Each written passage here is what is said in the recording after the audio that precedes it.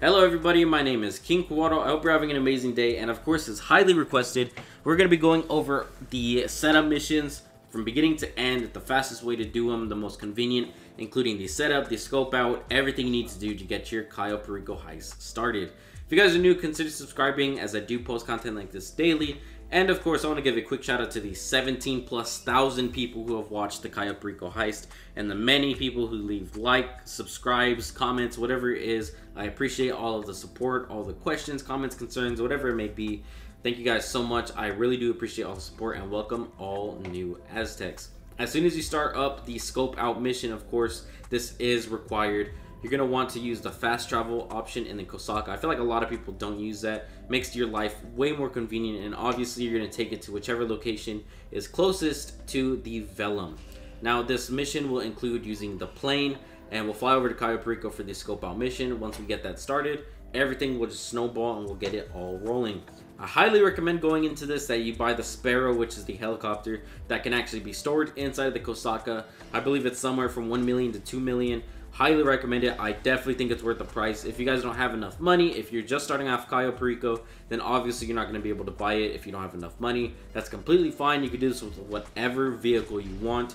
When I first started, I used the dinghy, which is the free boat that comes in with the Kosaka. Regardless, I used to use the Deluxo, I used to use the Oppressor, now I use the Sparrow. You can use the Buzzard, whichever vehicle you want to do the setup mission, it doesn't matter. Like I said, the Sparrow can be stored inside of the Kosaka, so I find it super convenient. It's easy to store, it's easy to spawn, it's easy to use, it's super light, so it's going to fly across the map, and it's one of the faster air vehicles in the game. Like I said, y'all, use whichever one you want. But I will refer to it as a Sparrow throughout this video. Whichever one that you get, whichever vehicle, just insert it there, but I will be using the Sparrow. Once you get inside the Vellum, of course, we're going to fly south, the very southmost peak of Los Santos, and of course, it'll take us through this little cutscene. There's been a glitch lately where it just kicks me out and it shows like I'm skydiving. Just don't touch anything. As soon as you get through this cutscene, we'll be on Cayo Perico. Now, of course, doing this mission, we're going to have to full sprint all the way over there for an hour to get to where we're going. I'm joking, of course. We're just going to be using this motorcycle right here to the left.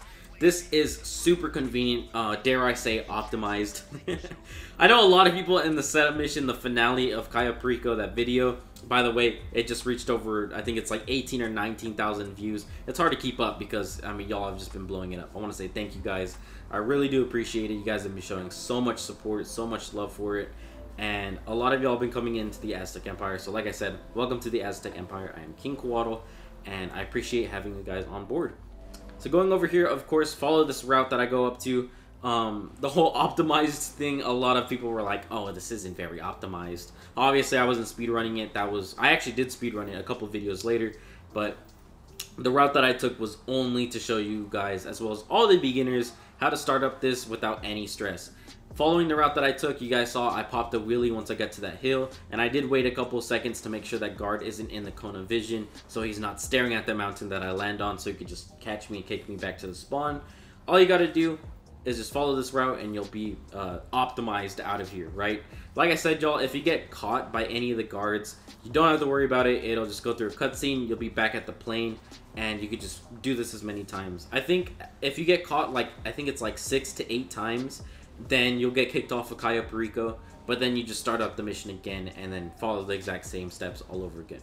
You don't have to worry about it. It's not that big of a deal. I haven't met anyone who got kicked off enough times to where they get kicked out of Cayo Perico, but there's no cooldown or anything. You don't have to worry about it.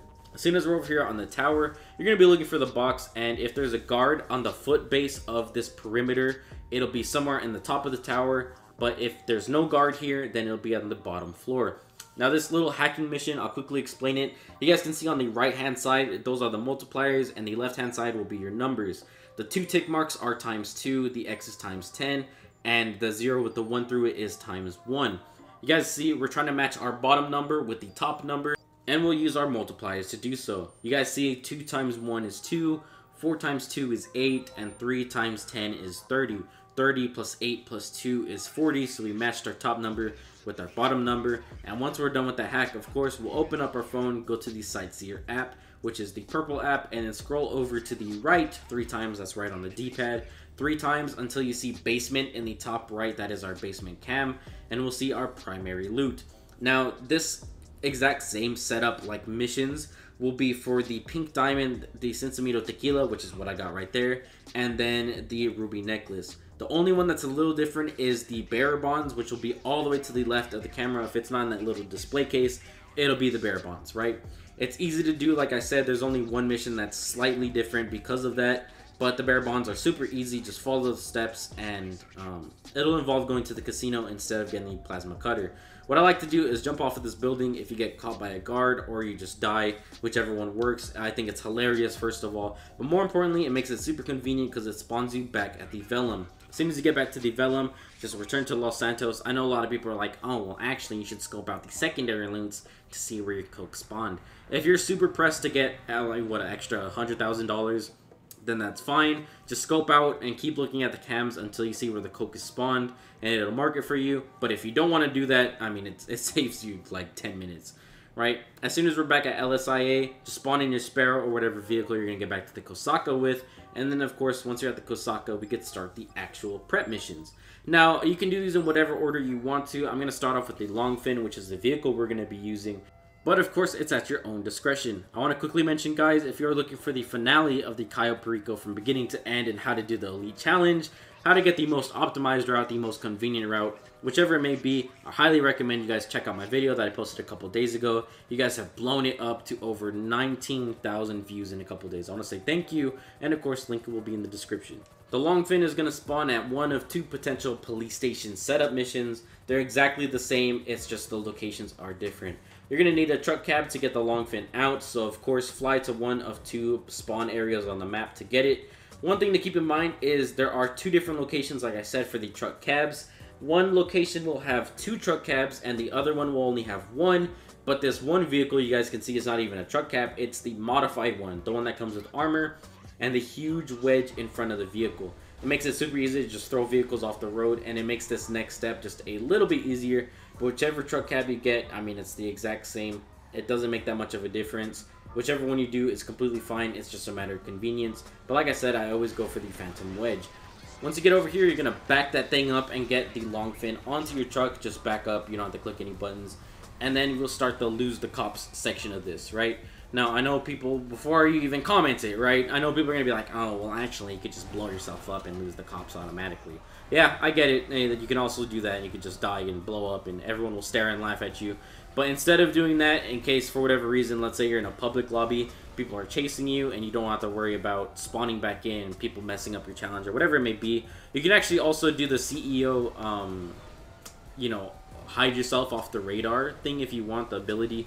But it's not that big of a deal. If you're not a CEO, don't even worry about that. It's just a suggestion. And just drive the way that I'm going, right? You don't have to do this. Like I said, you can technically get to the location whichever way you want, but the location will only ping on your map once you lose the cops. You can lose the cops whatever way you want, whichever one's more convenient, but I'm going to knock out 2 birds with 1 stone. And the way that I'm going will go into a tunnel, and that tunnel will automatically lose the cops. All you have to do is basically follow these railroads that I'm going on. These tracks are going to take you into a small little tunnel, and that'll be followed up by a larger, bigger, longer tunnel. Now, this little bridge thing is actually really cool. Like I said, it'll lose the cops. It'll hide anyone from you. Just follow it. Keep going. There's only one straight way you can go. And once you get off this little bridge section, you will go off to the left side of these railroads, right? There is a street that intersects it. Just keep going past this. Fly past this. Keep going just a little bit more. Break through these 2 fences, and then you'll be right there. Keep going just a little bit right there. Keep going. You're good. And there it is. You guys see it's marked on the map, a yellow ping. Just fly through it. It'll take you through the parking little cutscene right here, little 5-second cutscene, and then go back to your Kosaka because you're done with that first mission. Pat yourself on the back real quick, drink some water, and then we'll get back into our next equipment setup. Now we're going to be going through the plasma cutter section. This is the aforementioned different part if you're doing the bearer bonds. If you got the bearer bonds primary loot in Cayo Perico, instead of doing the plasma cutter, it'll take you to the casino every single time to get these safe codes. All you have to do is go to the top floor, find the dude. He looks the same every single time. He has his cowboy hat on. You kill him, you take the safe codes, and then go back to the Kosaka. But of course, since we got the tequila, we're going to be taking a picture of this board to find the plasma cutter. Basically, you have to get all 4 corners in a picture. I showed that a couple times. You guys saw that I missed it. And even though the boxes obscured this last bottom left corner, you guys saw it was sufficient enough to send to Pavel. There's an option that shows in the bottom right corner. Just click that button and it'll send it to Pavel. He'll mark a location on your map, the next place you need to go to actually get the plasma cutter. And of course, we'll go over there. Now, of course, I like to use the helicopter to get over this. Funny enough, that was a little oopsie. I actually like to use the oppressor. I like to just go on foot. It's just fine. You know, you go over here, grab the plasma cutter, of course, take out all the guards, use the RPGs, just blow them up, use a grenade launcher, a ray gun, whatever you want to use. Just grab it, and once you're out of there, you'll be good to go. Go back to the Kosaka, of course, in whatever vehicle you want. I'm using the Sparrow. And once we fly back, that is the end of the first setup mission. Pat yourself on the back again, and we're going to be going into the fingerprint cloner. Now, the rest of these missions are going to be the exact same regardless of whatever primary loot you're going to get. Like I said, the only one that's going to differ is the plasma cutter or the safe codes. Not that big of a deal. Once we get over here, of course, there is a warehouse that we're going to have to run into. I take out the cameras just to be silly goofy, but it doesn't change anything, right? Just run in, go to the back of this room, and of course, there are 4 people in here. Make sure you shoot all of them. There's always that one dude that likes to hide. Once you kill all the guards, just run to the back. There is a computer right here. And we're going to hack into this computer. Say excuse me to this dude right here who likes to lean on this table. And of course, click confirm on all of the red letters to find the password. Super easy to do. You don't have to do it as fast as I did. There's no time limit to it. Just do it, hack it. The password will always be Panthers, but you do it regardless, right? Once you exit out of here, Pavel will find the location where you need to go next. And of course, go over there. Over here, it's going to be in the archive. This time, it's at Del Perro, the actual, the dock, the pier, whatever you call it. I'm not a scientist, right? Once you run in here, it's super easy to do, regardless of whichever location it's at. Run to the very back of this room. It'll be in this last circle of computers, and I like to just run into that U-shape because regardless of whichever one it's at, it's going to get picked up, right? So you don't have to worry about it. Once you get the fingerprint cloner, you run back out, go to your Kosaka, and you're done with 2 of 3 equipment prep missions. This last one is going to be, of course, the cutting torch. Don't pat yourself on the back this time. We're going to be going over to the construction site. Now, the construction site, I believe there's 3 different ones. There's one on the building, the one that I'm going to, and then the one in the middle of the city. Regardless, whichever one you're doing, the setup is exactly the same. Convenient enough that the actual locations for these little hard hats are, I mean, this one's right here outside, so you don't have to get detected. But the other locations, I don't recommend you look for it. It's just going to eat up some time. And instead, you could just go guns blazing. I think there's only 6 guards. Just take them out and then, of course, run. You guys will see in a second. We actually alerted the guards anyway over a glitch. But all you got to do is just run through the different toolboxes that have the green arrows pointing over it. And eventually, you'll find the blue cutter. Now, I couldn't find the cutting torch right. Like I said, I mean, it's completely random, whichever the box it's going to be in. And I stumbled across it right here. You guys will see inside the box, it'll be blue. And then, of course, it'll be prompted with the little clicky button. You click it, and you'll be on out of here. For whatever reason, it knocked the hat off of me, so it alerted the guards. So everyone started shooting at me. You could take them out, or you could just full sprint. It doesn't make a difference either way. They will be on you, but as long as you have an air vehicle or a fast enough vehicle, you fly on out of there, you drive on out of there, you swim on out of there, you teleport out of there, whatever you got to do, go away, you'll be done with that setup mission. Finally, here over at the preps, we'll be going to our final one, which is the weapon loadout. Keep in mind that the weapon loadout, whichever one you do, it doesn't matter, right? Just choose whichever weapon loadout you want to do. I always go with Conspirator because I like the gun itself, and of course you can choose a suppressor to throw on it later on. But regardless of whichever weapon loadout you choose, Aggressor, Conspirator, Crackshot, Intimidator, whatever one, choose it. And we'll be going on over here. Now, there are a couple of locations that the weapons will spawn. Sometimes it'll be on top of a building, like the Penry's building. You know, just go through the building, get the weapons, hack a computer. It's super easy to do. Nothing I haven't shown yet. But of course, I'm going to be doing the Merryweather HQ setup because I know everyone talks about this mission. I want to quickly say, right? Every single setup mission that I watched back in the day when I first started this would always say, oh, if you get the Merryweather HQ setup mission, you know, you're going to want to spawn out, you're going to want to delete the game, or download the game, come back into the lobby, get a different setup, keep doing that until you don't get the Merryweather one. It's not that big of a deal, y'all. And I even know in the comments, I'm just waiting to see the first comment that I see. Oh, you went with that Merryweathers. Personally, it's not that big of a deal, right? As soon as you get over to the location, I cut out the floating part. The reason people don't like to do this mission is because you just follow a helicopter for like maybe 3 minutes, right, across the map, wherever it flies over to come here and clear out the Merryweather area. It's not that big of a deal, y'all. Just be patient, right? The $1 million that you're gonna get out of this heist, it's gonna be worth the 3 minutes that you're just floating on a helicopter, whatever you're gonna be doing, right? Regardless, once you come over to the Avenger, don't blow up the helicopter yet until it tells you to. Clear out the area, run into the Avenger, and then of course just kill these 2 guards that are in here all the time. And of course run to the back right here. It'll say you picked up the weapons, and then go back to the area where you came from. Now don't jump out the door yet. Come over here, grab a parachute, and then you can jump out to your heart's content.